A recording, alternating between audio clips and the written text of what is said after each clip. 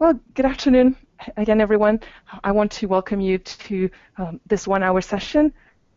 I think it's 2:02 p.m. So I think we will just get started. We are. Um, my name is Rebecca Hassan, and I am the Executive Director of Nearshore Executive Alliance. I am delighted to co-host this webinar titled Navigating the Latin America Global Services Market, How to Choose the Right Sourcing Location with NEO Group, who will share their latest findings on their LATAM research, and we will also have the opportunity to discuss such findings with a great and diverse buy-side panel. So first of all, I want to invite you to ask any questions throughout the presentation. Just type in your questions and we'll try to cover them during the session. For now, let me introduce you to the panelists that will be providing their valuable insight for all of us today. First is Tim Bilali. He is Vice President, Global SAP of Interpublic Group, where he is responsible for leading the technology for a major business transformation initiative for the $7 billion global advertising and marketing services company. Previous to Interpublic Group, Tim has held leadership positions with Infosys, Kraft Foods, and Nabisco. Hello, everybody. Oh. Thank you, Tim. Also with us today is Adriana Castro, Senior Vice President of Customer Service for Citibank LATAM Hub. Adriana has over 20 years of experience in the BPO industry, excelling at the implementation of solutions for customer service, sales, marketing, process reengineering, and technology. Due to her global best practices, she has been awarded by Citibank Corporation as the best performing country for 5 consecutive years. Hi, everybody, and welcome. Welcome, Adriana.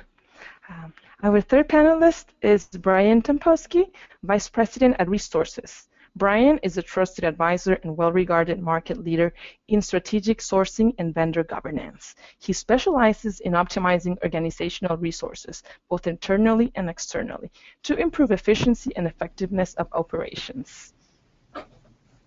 And great to be with you all today. Thank you, Brian. And of course, last but not least is Atul Vashista, who will be the moderator for today's session. Atul is the CEO of NEO Group, and he is recognized globally as an author, speaker, and leading expert on globalization. Atul is passionate about helping corporations create competitive advantage by leveraging global services and sourcing. Buenos días, Rebecca. Hi, Atul. So again, we are very excited and appreciative of having all of you in the panel, and we look forward to a great discussion. And just right before I hand it over to Atul, I'd like to provide just a quick background on Nearshore Executive Alliance, NEA, for those of you who are not yet familiar with us. So as I mentioned before, this webinar is being co-hosted by NEA and NEO Group. NEA is the industry association for the IT services and business process outsourcing sector in Latin America. We are a nonprofit organization founded by a broad selection of industry leaders with the objective of creating awareness of the capabilities of the region and increasing the use of the nearshore delivery model. So through different initiatives, such as hosting webinars like this one, we present the advantages of LATAM as a service provider. So I think with that being said, and again, I invite you to ask any questions you would like to ask throughout the session. I think I'm ready to get started and let Atul take over now. Wonderful. Rebecca, thank you so much for the introduction. And as the CEO of NEO Group, I'm delighted that we're co-hosting this webinar.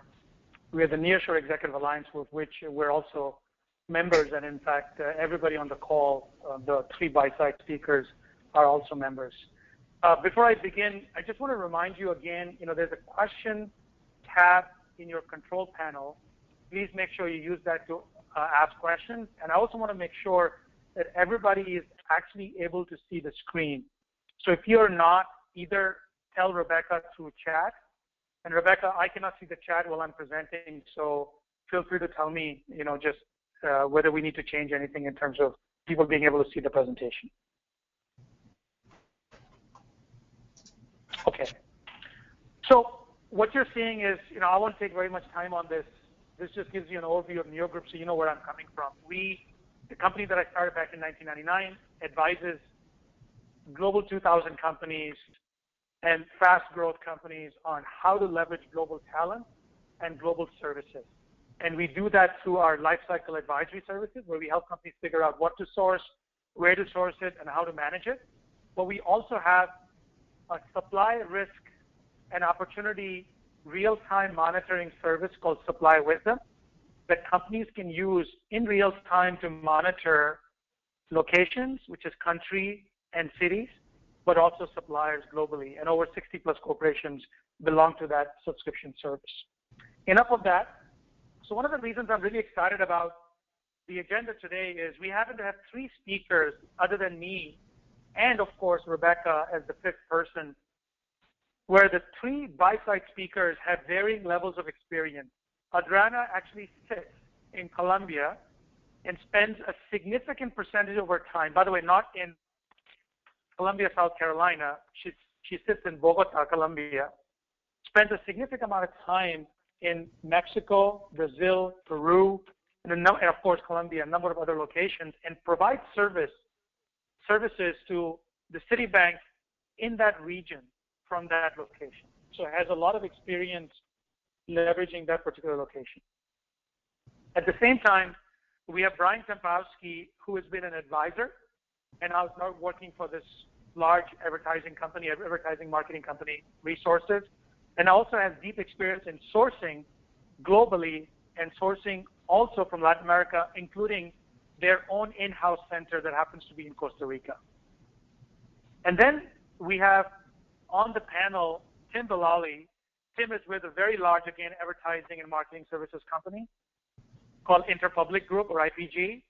Tim has experience in sourcing, but primarily sourcing in the US and from Asia. So Tim is considering Latin America for a number of different reasons.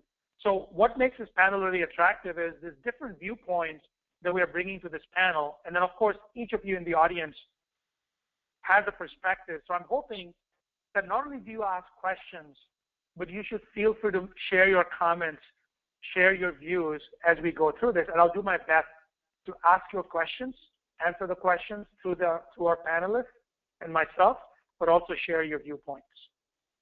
So we're going to walk through some key considerations in location selection, the LATAM landscape and perspectives, and then how do you take action on location risk. Also keep in mind that right on your panel, you should also see a section called Files, or sorry, it's called Handouts, and you'll see a couple of different handouts, one on Neo Group, and the other one is on the Nearshore Executive Alliance. And I look forward to the rest of the session as we go through this and dig deep into what makes LATAM an interesting location and how do we think about it. So before we go further and start digging deeper into LATAM and what our panelists think about it, I have a question for all of us. So the question is, why are you considering nearshore? So I know you come from a number of different considerations. Some of you are suppliers, some of you are buyers, other are advisors. So if you can go to the poll section, you should see a poll in progress. And what you have to do is pick one of those options. Pick the option of why do you consider nearshore? Was it a cost decision? Is it because you want to be more agile, same time zone kind of coverage? Is it about cultural context? Is it about business context? Or is there some other reason that you want to do it? Feel free to use the chat function or the question function to submit those ideas.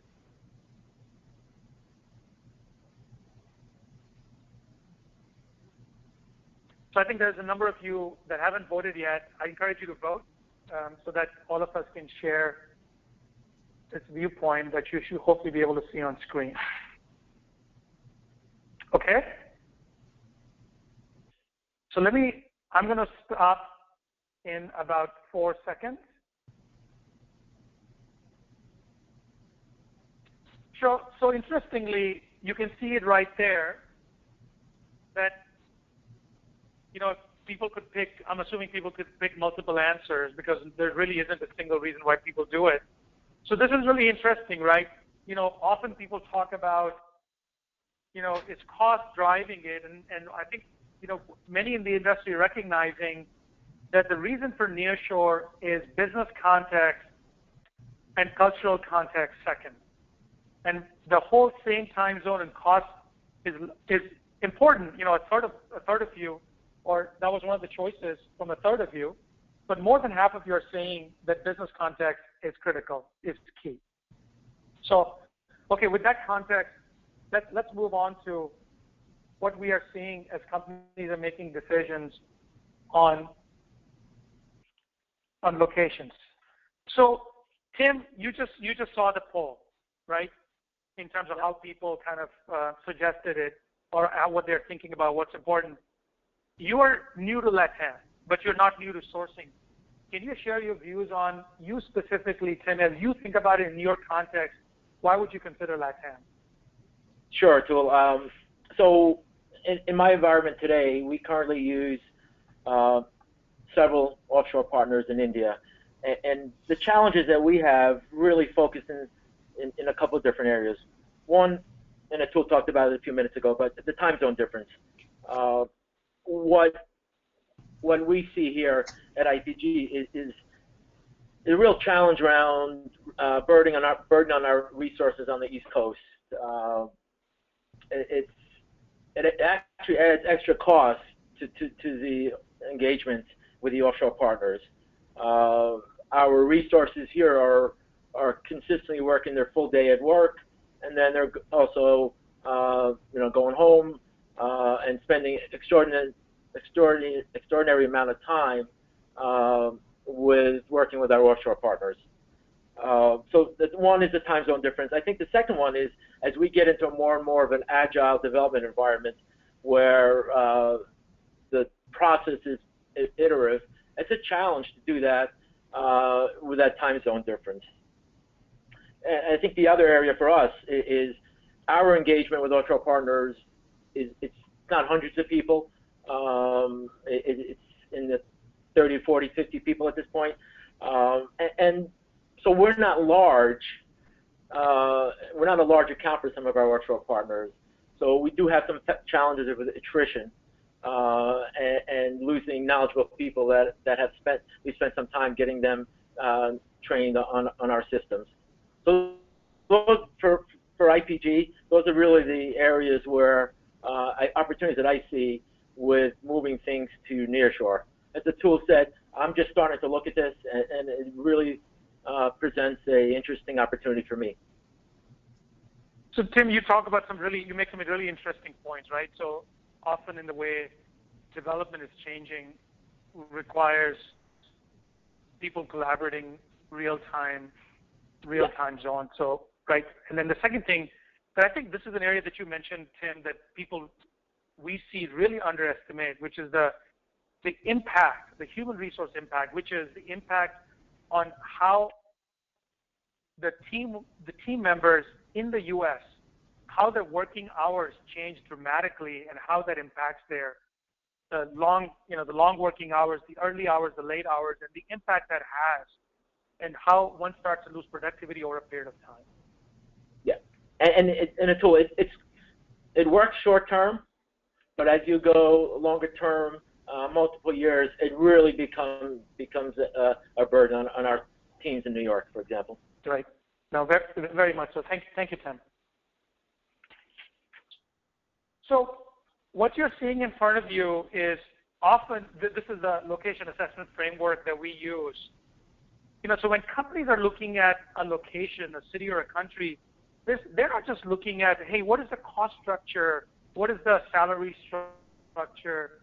They're looking at a number of different factors because often these investments are not 6-month or 12-month investments. They're looking at a long horizon. And I know, Adriana, for example, you and Citi, you particularly as you look at LATAM, you work in different countries. Can you share your experience, when you look at this assessment framework, Adriana, what are some of these factors that have stood out for you as you have dealt with different locations? Okay, thank you, Atul. We have been working between all the countries in the Latin region. What we have found about this framework is most of the cities that we have been working with, the most important thing is about the risk that we have found in the countries, and that is related not only of the government stability, because most of the countries are in the same situation. It is about the labor law stability, because that made for us the difference about the labor pool and the good supply or skilled labor people that we need to get the productivity that we are looking for. To give you an example, if you compare some countries in the region, most of them have difference of about 10 to 15 labor hours that we can work with them. So to give you an idea, for example, Venezuela and Argentina, or maybe Salvador, you will need at least 10 to 15% more people to produce to get the same productivity. In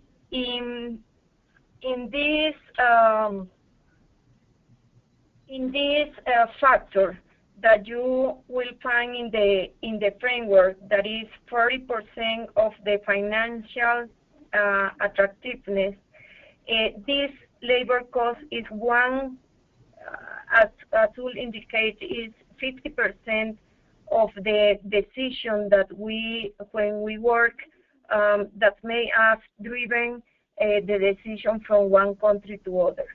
The second one that I will mention is about taxes. Taxes, when you compare, if you want to do one location for all your BPO or outsource, it will make the difference if you don't have a good taxes advisor that allows you to work with the different countries. That you will need to take into account all these three factors that, for our experience, are the most important when you are looking for the numbers to take the decision. You know, Adriana, thank you for that. You actually brought up a very subtle point that I want to make sure was not lost. When you heard Adriana start off, she said labor law stability. So it's not just about labor law that Adriana was referring to. She was also referring to the stability of the regime. What's happening in many countries is, particularly in Latin America, investors or companies who are looking to source want to understand what the law is, but also want to understand what is the stability. Is my cost going to become unpredictable? Or what is going to become unpredictable and what is going to remain predictable? That predictability is a huge factor. Like in Colombia, for example, they have something called legal stability contracts, where if you make a certain size investment, a certain size, commitment, then you are given a stable tax law status that even succeeding governments cannot change it. And so that provides investors a very stable outlook into the future. So thank you for that, Adriana. That was a very good, subtle point that you made there. Thank you. So what you're seeing in front of you is actually a city assessment framework that was used by a large retail company when they were trying to decide which location in Latin America were they going to set up their next operation. Whether that operation was going to be in Sao Paulo, in San Jose, Costa Rica. So this was an actual model that they used that we helped them actually do. But before I go into it any further, I know, Brian, you have significant experience in doing this, both as an advisor and now, as part of the buy side. Brian, when you are looking at LATAM and when you have sourced it, whether it's your own center or your partners, can you talk about whether you use something similar, and if yes or if not, what have you done? Yeah, Tool, we certainly have leveraged a similar framework. I think the one that hopefully is shown that others can see certainly has many of the components that I think need to be evaluated for a sourcing decision, regardless of the location, but in this case in nearshore. And so, certainly for depending on the type of business that you're doing, kind of the reason for establishing, let's say, service offerings, right, in that in the nearshore countries, different characteristics may be more relevant than others, and certainly, that's been the case for us. So we've looked at sourcing, just like you would from a portfolio perspective. And when it comes to nearshore, as you stated, at the initial, parts of the call, we look to Costa Rica as part of our shared services operations. And there's a couple of reasons for that. Certainly education and some of these things, right, are outlined, I think, under your people category. Education and skills of the folks, language proficiency, just the overall stability of the country. It's, U.S. protected. We found to be very compelling. And that's, why we established there. And we established a captive because we really knew that we wanted to take ownership of that operation, right from the beginning. I'll say in other cases, though, and maybe it's in places like Colombia or other countries in Latin America where we probably wouldn't take that bet. Maybe I would leverage a vendor, right, to kind of feel out what's going on in that country, both from a geopolitical, economic situation, but also in terms of the skills and resources that are available to you. So, another example is in Costa Rica, we also have a creative production team that does some great work for our agencies, and we've also teamed up with a vendor to do those services in Bogota. So again, a vendor can help you establish those, and then you can kind of make a decision from there whether that's something that you want to take captive within your operations or continue to leverage a third party. That's good. And Brian, one of the things you just talked about was not just the captive center, but also suppliers. And what you're seeing on screen, hopefully everybody can see it, is how clients often think about the maturity of the suppliers, which often can be impacted by location because of the talent that's available, right? What kind of certifications exist? What is it metrics driven? Is there good training around process and process stability? What kind of technologies are being used? How does one thing about productivity? What kind of training and development programs are available? So what will be good right now is, Adriana or Brian or Tim, I don't know if you guys want to comment on kind of what you're seeing, hearing from suppliers and how some of that can be impacted by location.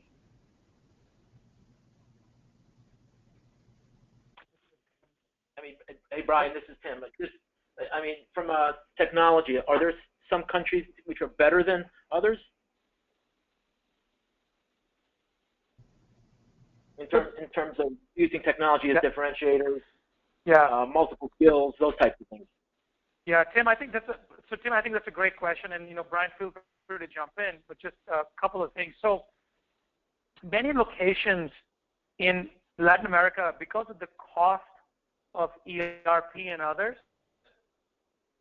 really were, it's like Brazil is a great example of somebody who very early on adopted open source technologies And so in many of these locations, open source talent is much more easily available than ERP. Now, Brazil, since as the market has grown, the companies have grown, they have specifically focused on SAP and others, so you can find talent there. In fact, Brazil has a company that's a $1 billion plus company that has great SAP talent. And then the other thing that we've noticed is that because as the internet boom happened, many of these locations, they were not necessarily investing as much in technology, really caught on to that. And so a lot of the newer technologies, whether it's Ruby on Rails or others, CMS systems, you can find pockets of talent, mobile talent, for example, creative talent in places like Argentina, for sure. I don't know if Brian, you or Adriana, or Rebecca, for you for that matter, want to add to that.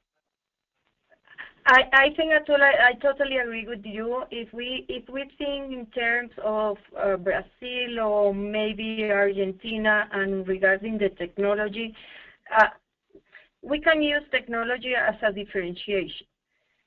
But the point is when you can have same technology, even the country that you are thinking about for the best location in nearshore, the differentiation or the best practice that you will find is about a skilled labor pool and quality. Why? Because any process you can do an implementation of any or optimize any process that you can implement in any country. And after that, you can get the productivity with the people. But if you don't have the human capital and the talent people that are already training and developed, you will get in trouble with attrition, with productivity, and some key indicators that are not going to be able to get the operation the maturity level or quality level that you deserve. So at the end, we have found a good experience with Mexico, also Brazil and Costa Rica. In another scale, you can have some for Colombia, Argentina, some countries in Central America like Salvador or Guatemala, but they have different scales. That's my point. Great. Thank you for that. So I apologize for some of the PowerPoint issue that happened has been figured out now. We will make this deck available to everybody. In fact, what I'll do is, when we are wrapping the session up, I'm going to add it to the handout section. And so if you go to the handout section, you should be able to get this deck. And if not, please, you will be emailed at the very end, and you can always get it through that also. So let's move on to the next section. And I want to take a quick poll before we jump deeper to the next one. So what risks are you most concerned with? So when you think about nearshore, when you think about LATAM, I'd like you to answer which risks are you most concerned about. And if you look at your choices, you'll notice that the choices are crime, quality, instability, scale, and others. And feel free to please give us your thoughts in the chat area if you have other that may not be on the top four. So please cast your vote, just selecting one of the following. Which risk are you most concerned with?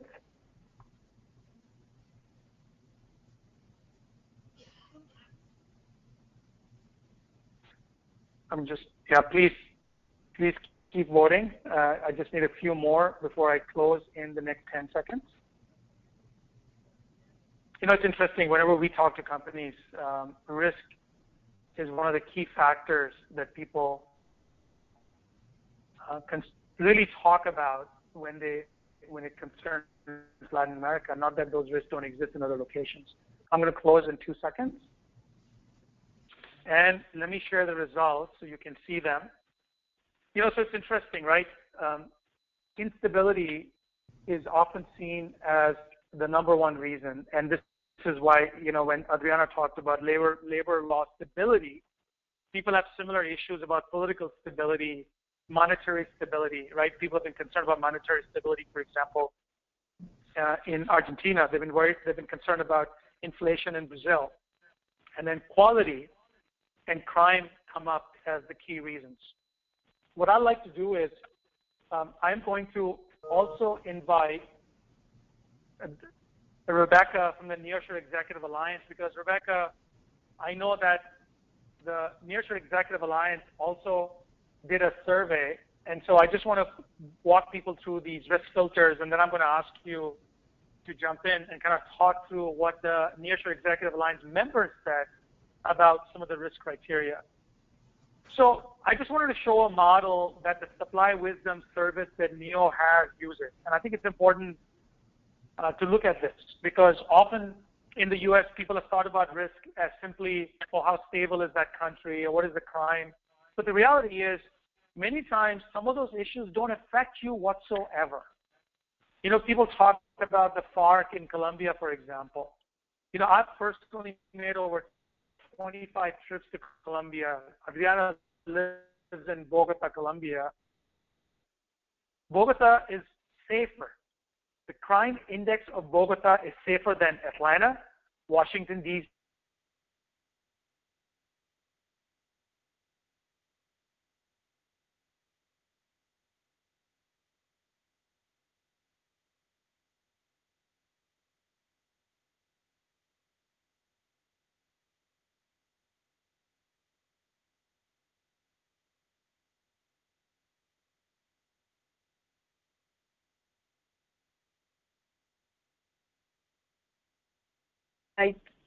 All of you to Colombia. I have more than 24 participants with, for me, it will be great. Even if you want, I can be your partner here to show you how political stability have give us some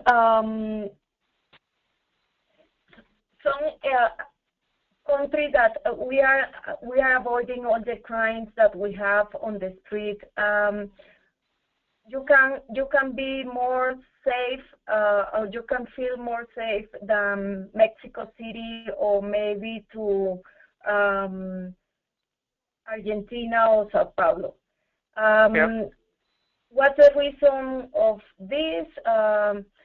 We have been working with a lot of the stability and the government to find out that we can reduce the crime. So when people come to Colombia, the only risk is they want to stay here and they want to work here. So also they enjoy being here. Right. But as Atul mentioned, is the same as you said. I'm going to travel to Atlanta or to California, and sometimes you can find more crime there, but it's about perception. The same happened in, for example, Honduras. And all the time they are publishing things about guerrilla and so on, the same in Colombia, but it's not the situation, the current situation that we have now. So all of you are more than welcome to come. You have a partner here. So thank you, Adriana. So what's interesting to me is that scale did not come up as an issue, and we know that particularly when people are looking for English-speaking talent, that for some of the larger corporations, there is concern that in many of these markets, like San Jose, Costa Rica, for example, that there is a challenge in recruiting talent and the cost of talent is going up. So that's why I think it's important that when you take a look at risk, make sure you're not just looking at one factor, that you're looking at beyond crime, beyond instability, to take a look at some of the other factors that you can see from the Supply Wisdom model. I'm going to go to the next slide because I want to make sure we're able to take in more content. Rebecca, can you make a comment about this NEA survey that was done with CXOs just very recently? Sure. So it's interesting to see the results we get from both of the polls we did. So this is a survey that NEA did with SIG Sourcing Industry Group, and we polled 85 C-level executives, VPs, and outsourcing decision makers to learn about their presence in Latin America and their plans for the region. So when we asked them what the single greatest reason stopping them from including nearshore services into their global portfolios or stopping them from expanding their work with Latin American vendors and geographies, the results show that economic fluctuations is the main single concern when you see with a 29.03% of the responses. Under the others category, this is not related to risk, but it's more, it's the responses were lack of awareness and lack of focus on the region. So it's kind of a separate issue.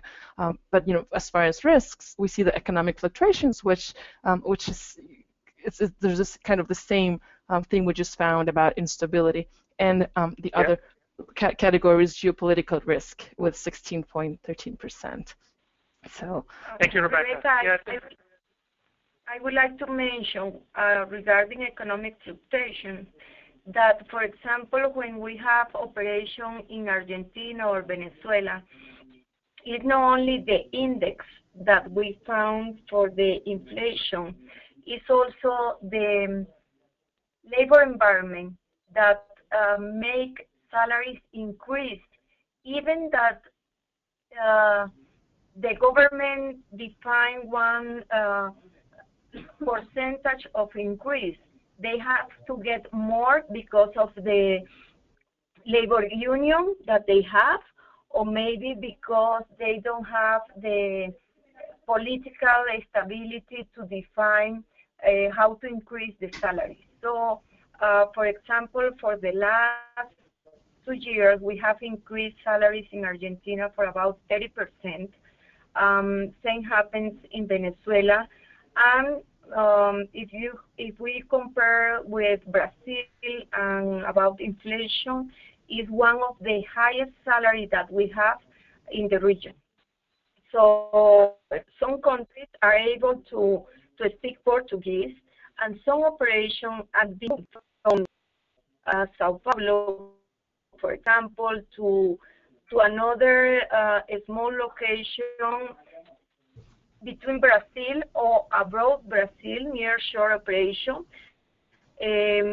because of salaries increase and inflation. So in Central America, that we have cheaper salaries, we don't have that problem because they work most of them with the dollar, so we don't have this kind of inflation problem. Right. So I'm going to get to some of the questions. Let me kind of switch for a little bit and just see the mood of the audience. So when you think about a location, which locations are you most interested in? And I know I apologize in advance to any location that you might be considering that's not on the list, because I could only put out 4 locations, and the other, please use the chat feature to bring out any other locations that you're interested in that may not be on that list. So if you can please vote on what location is most important to you. I'm going to speed up a little bit because there's some content that I want to make sure that our panelists get a chance to comment on.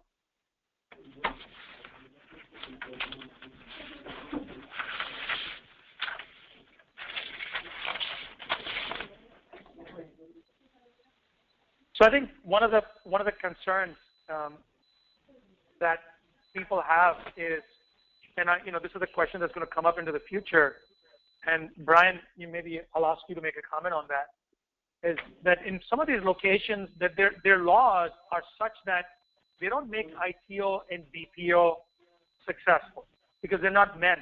Like in Guatemala, for example, you cannot run shifts of any kind. In Costa Rica, you can run a 2-hour shift, an 8-hour shift, 6 hours. you name it, any kind of combination. But in Guatemala, you can't really do that. So do you run across the problem? And if yes, what role has it played? And in your decision making? Yeah, I mean, we haven't run into limitations at all that have caused any real business process problems to that extent. But I think the point's well taken in terms of understanding labor laws and kind of the landscape of where you're operating.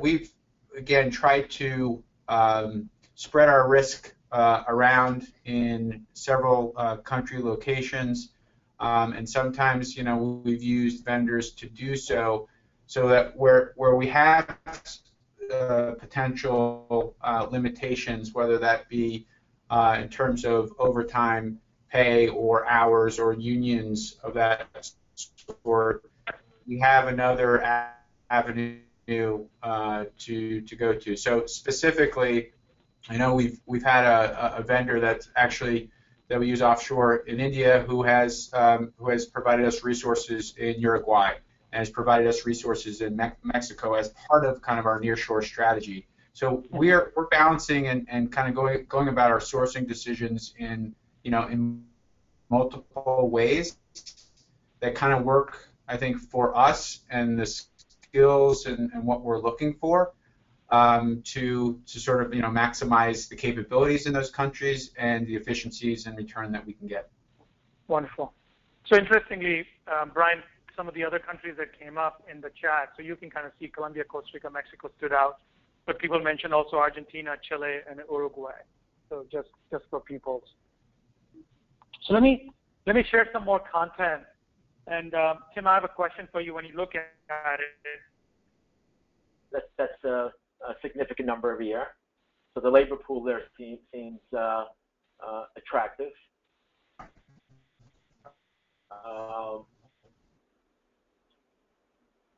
Go ahead, Atul. I'm okay. Go ahead. Yeah, Tim, I think what you were saying, I think that's interesting, right? I mean, I think since high graduation rates is a good indication in many cases of availability, what is important, I think, when people look at it is make sure you also understand what the utilization is, because many times the labor markets in many of these locations get tight because of who else enters, that location. And Atul, if I can just jump in real quick, remember that at the end of the day, right, whether you're using a vendor or again it's part of your captive operation, the people that are working with you or for you, right, are the most important thing to your success. So there may be 250,000 people. I always talk to vendors about this. You may have 100,000 people, right, in your company, but I'm really worried about the 25 people, right, that are on our engagement. And so, certainly you want to keep all these factors in mind, but again, at the end of the day, the people on your engagement are really the ones that are going to drive success for you. Yeah, so I think, Brian, you're bringing up a point about, good management doesn't replace whichever location you pick, right? The risks are different, but at the end of the day, good management is necessary. Yep. Yeah, but I would like to add something to what Brian mentioned is about the attrition on those locations, because sometimes people want to grow for the next level. Because of the engagement and the needs that the people have, people are going to be more stable in the operation, more engaged and committed. In this way, you are going to have less attrition for them, and they are not looking for the next job and looking for a better salary, so they are going to move so fast, so that can make you some disruption with the services, because you are losing people that is well trained for you and they are not stable in the operation. So something that we have found in Mexico with attrition in about 50 to 60% in a year in some operations.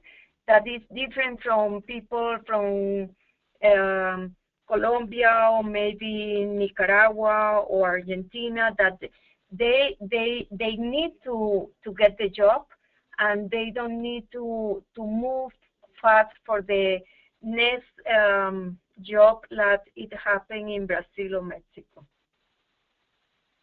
Right. So thank you for that, Adriana. So what you just saw, a couple of slides, was one of the kind of like the hot spots. The next one was about the free trade zones. This one is about geopolitical risk, just the geopolitical risk more than anything else. And then the next couple of slides kind of take you through some of the salary trends, some of the talent trends, what's happening to compensation.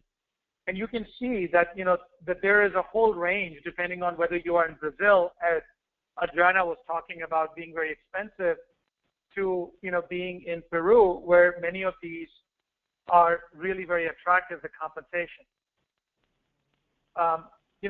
Interestingly, many things that when I talk about here, we can use an example of where Colombia is today in terms of security compared to where they were 10 years ago, or where the police may be challenging in Nicaragua, or the federales, you may have a challenge sometimes in Mexico.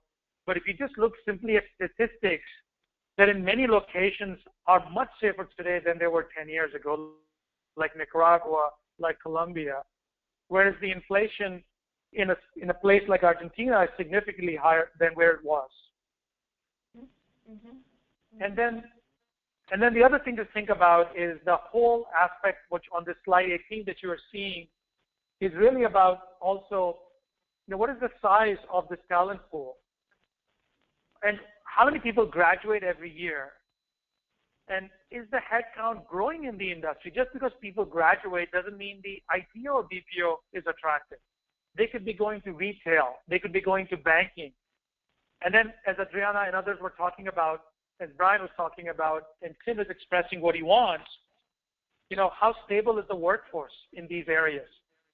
So I don't know if, Tim, when you look at this slide, for example, right, the attrition rate, you can see a whole range. And if you think about your experience in Asia, I think you'll see that the stability of the workforce is much higher in Latin America than you see in Asia Pacific. Do you have any comment on that, Tim? No, I mean, it looks like that. Obviously, I don't have that experience, but the attrition rate is very important. One of the questions I have for Brian and Adriana is, some of these countries, what's the work ethic like in these countries? I'm just curious in terms of... Yeah. So, Adriana, Brian, friend Rebecca, please feel free to jump in too. Did you hear the question? The question is, what is the work ethic between some of these countries? Any examples would be helpful for Tim to know about. Or anybody from the audience, please jump in through the question and answer section. For example, Yeah, I think, go ahead, Adriana. Adriana, go. Okay, if the work ethics for the people, they are willing to get some benefits from the company more than ethics.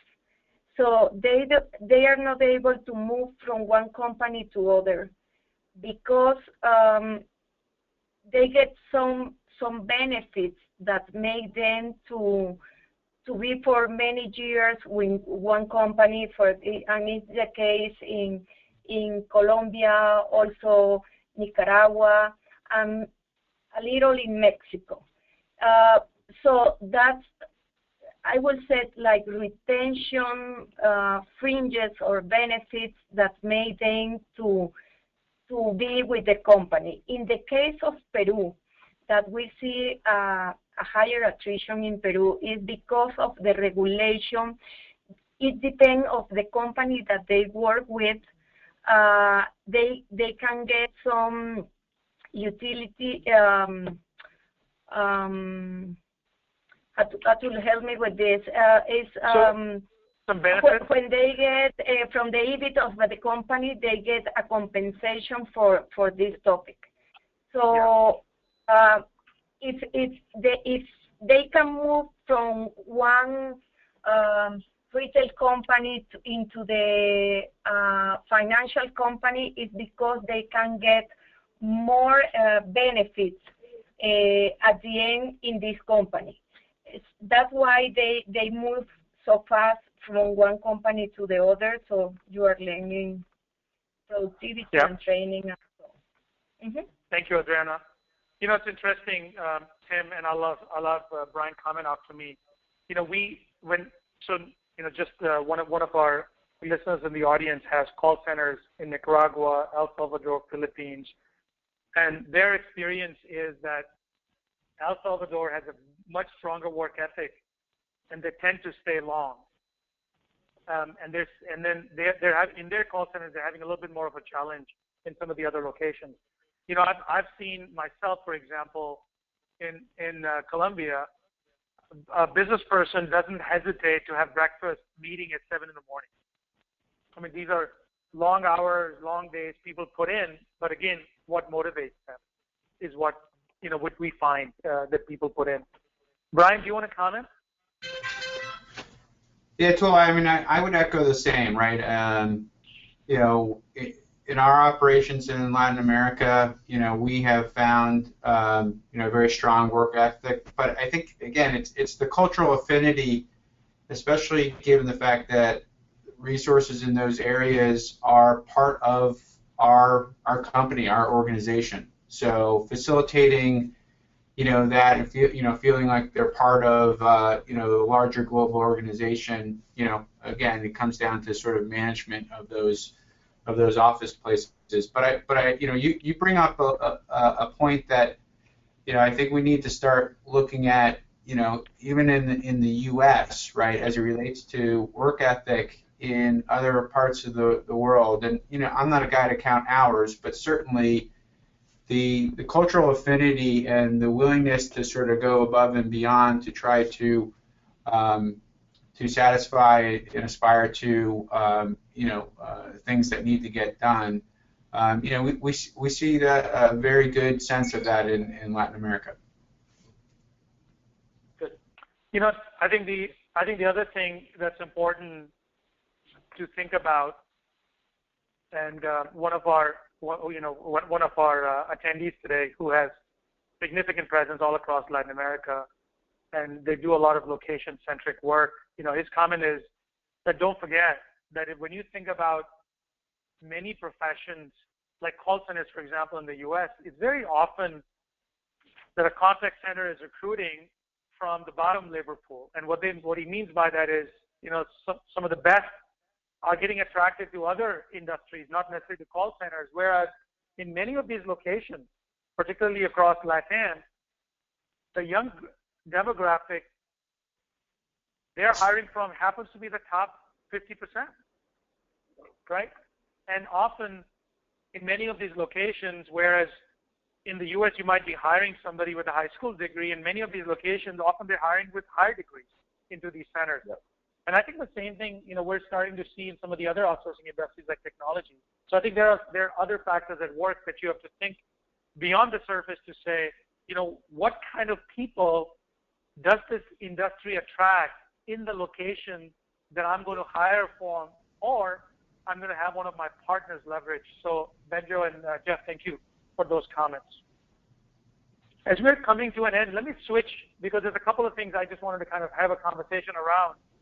And again, from the audience, please ask questions, make comments. You know, many of you are very generous in sharing your viewpoints. Please do that, not just questions. I appreciate it.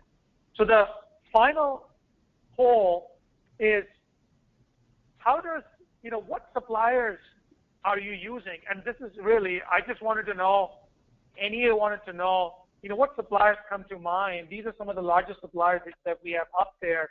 Globant from Argentina, Civet, Stefanini, and CNT actually happen to be from Brazil, but they are global companies. And then other, you know, just please add, you know, who else? And we just wanted to see name awareness that exists in the audience, because I often find, our clients, Neo Group, Supply Wisdom clients are typically Global 2000 companies. And when I'm talking to them, other than the US majors like IBM and Accenture, they're not really aware of the regional companies. Interestingly, these are not regional companies. They have very strong presence across the globe, and particularly in the US. So I'm going to keep it open for another 5 seconds before I close it. And then I'll read out, okay. So interestingly, people know of Stefanini. That's interesting because Stefanini is one of the largest companies. Stefanini is $1 billion plus company, global company based out of Brazil. And then you can see CINT and Globant. Globant is doing some fantastic work. CINT is doing some fantastic work as it focuses on, they focus on the digital space. And I personally do no business with any supplier because we only focus on the buy side, so none of this is an advertisement for anybody. And then we are hearing, for example, Softtech, fantastic. Softtech is one of our board members at the Nearshore Executive Alliance. They do tremendous work across Latin America and, of course, in the US. Then there's other companies people are mentioning like InContax and Santex, and, of course, Neoris and others, Uno Square in Mexico.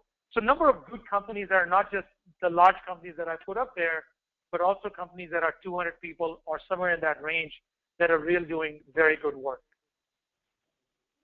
So let me close that poll as we get to the final slide, and I'm hoping we have some final questions and the final comments as we're wrapping this up. So really in conclusion, and I really, please, to our panelists today, anybody, please jump in. But in conclusion, as we think about, how one selects the right LATAM location, we could have spent hours here today talking about each location, right? But I wanted to give you a view that we, as the 5 panelists on this, think about from a demand and supply perspective. Demand perspective, you've got to ask the question, how does it align to my corporate strategy? And I think, Tim, for example, talked about some of that, about how they care about their people, how they're working in an agile environment. How do they think about it from a corporate strategy? Brian and Adriana talked about the scale and skill requirement. Where does scale exist? Where does skill exist? How to think about risk? What is your risk tolerance? How do you think about what you own, what you source? Where do you build your capability? And then I think the one thing that stood out when we did our preparatory call was it's about balancing, about taking a portfolio approach. What do I do myself? What do I do in Asia Pacific? But what do I do in LATAM? What is the best for me to do there? So it's about balancing the portfolio. Does anybody want to comment on the demand side?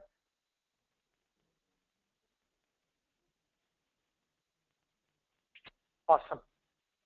And then on the supply side, it's about understanding the unique opportunities in the area. I think you heard from some of our attendees talk about the attrition that they're seeing, the work ethic that they're seeing, which labor pool they're recruiting from.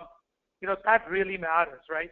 So understanding that, understanding the challenges, and then how those compare to each other, what matters, so that you have clear understanding of the total return on investment. So unfortunately, we have come to the end of our session. And so before we end, some of the things that I wanted to do was I wanted to be able to give you a chance to be able to take a look at all the material that's here. And in fact, as I'm talking to you, I am taking the opportunity to upload the final deck. So I want to make sure that all of you take a look at the handout section. And what you will find in the handout section are 3 handouts. It's about NEA, it's about Neo Group brief, and then there's a LATAM overview webinar. And you should be able to take a look at them and download them. I also encourage you to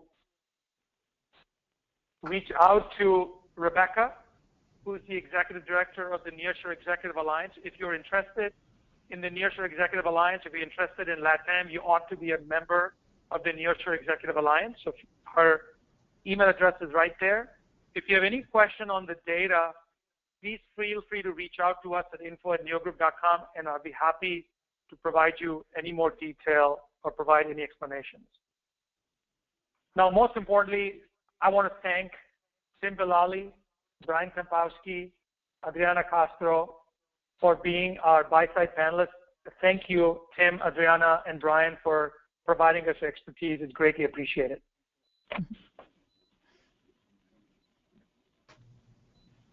Rebecca, thank you for hosting this webinar on behalf of the Nearshore Executive Alliance, and this is Atul on behalf of Neo Group. Thank you, everybody. You have the email addresses. Feel free to provide us any feedback, any comments, any thoughts are greatly appreciated. Thank you, everybody, and have a great rest of the week. Thank you to everybody. Have a great day.